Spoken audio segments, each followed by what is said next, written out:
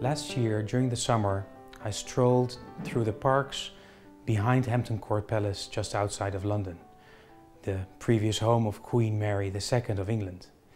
And I noticed in the garden an identical flower pot to this pair. And interestingly enough, until last summer we had always dated these pieces around 1730-35 based on a bowl in a museum in the United States.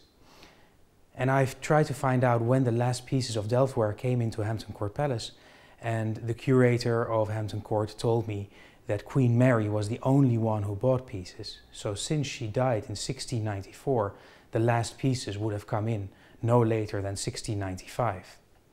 So this pair of flower pots, which previously were dated around 1730, had to be moved back by about 40 years to 1690-95 as datable.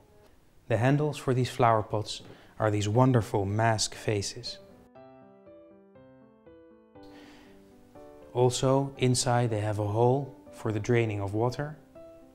And although I wouldn't use them outside, they look beautiful with plants or flowers in them.